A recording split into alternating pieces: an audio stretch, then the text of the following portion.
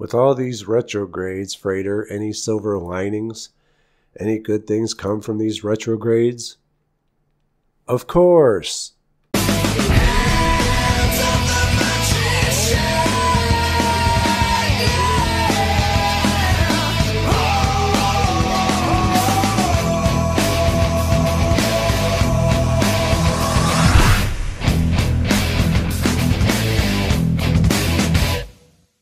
I didn't want to give the impression in the last video that things were really bad to where I couldn't handle them.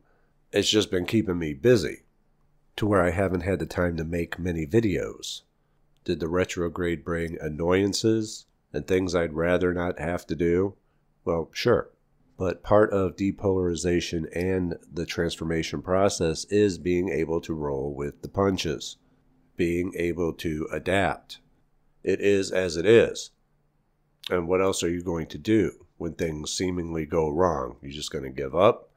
No, you're probably going to carry on. You're probably not going to like it, but you're still going to carry on.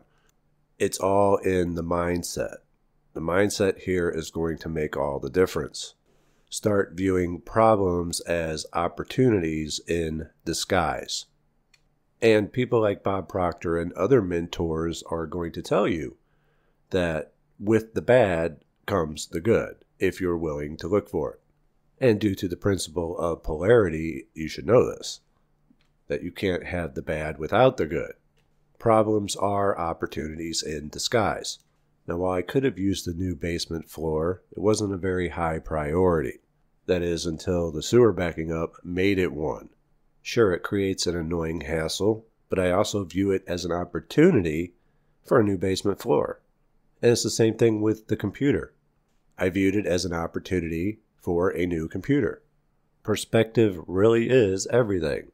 Finding the opportunities in problems takes a certain mindset. And it's the mindset that Bob Proctor and others are trying to teach you when they say that you need to find the good with the bad. It is a mindset of the wealthy, because we are problem solvers. And Bob Proctor is also famous for saying that we don't work to earn money, we provide service to earn money. Well, what is providing service other than solving other people's problems? Someone has a need that they can't fulfill on their own. Perhaps they don't have the materials or the skill and are then willing to pay someone to fulfill that need. And the better problem solver you are, the more you should earn. And this is why the rich and elite look at problems as opportunities in disguise, because where there's a problem, there's an opportunity to come out ahead. All inventions were created to solve a problem. The amount of money that you earn is always in direct ratio to a specific formula. That is the need for what you do, your ability to do it, and the difficulty there is in replacing you. Now that first one, the need for what you do, is always going to be based on problem solving. If there's a fast food restaurant on every corner and you're a fast food worker, there's probably not a great need for what you do, as the customer wanting to solve his hunger can just go right down the street to another place. With millions of fast food workers and a high turnover rate, it's probably not that difficult to replace you. So right out of the gate, 2 of those 3 are pretty low. That leaves your ability to do it, which unfortunately these days, it's hard to find any place that don't screw up your order. The need for what you do, your ability to do it, and the difficulty there is in replacing you. And the need for what you do is going to be based upon problem solving. Develop and cultivate a problem solving mentality. Even this channel, Teaching Mind and Magic, is problem solving on a meta level because everything begins in the mind. But it's still solving people's problems all the same. That's where we get all the testimonials coming in. I just saw on the news this morning that they have a new drug that will grow your teeth back, eliminating the need for fillings. So you get a cavity drilled, and then they give you this drug, and it fills in the hole because your teeth grow back.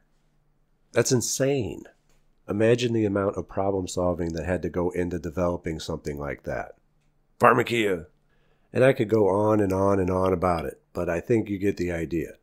Problems are opportunities in disguise, as long as you're willing to look for them. Over at Twitter, I released my first exclusive offer. Just testing the waters, I think I put out too many. So subsequent offers will be slimmed down by quite a bit.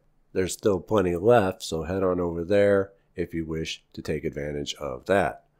And even if you're not, I do plan on giving out freebies each and every month. So follow me at Frater Xavier over at Twitter. I do have the ability to limit the number of coupon code uses, and so it will be something like the first 3 to 5 people get 100% off, something along those lines. So you'll want to keep an eye out for those spot check giveaways coming up soon and continuing on throughout the year. And I will see you next time. If you enjoyed this video, here's another Mystery School lesson you may have missed. Remember to hit the like button and subscribe for more weekly content to help expand your knowledge. Thanks for all the love and support, and I'll see you next time. Take care.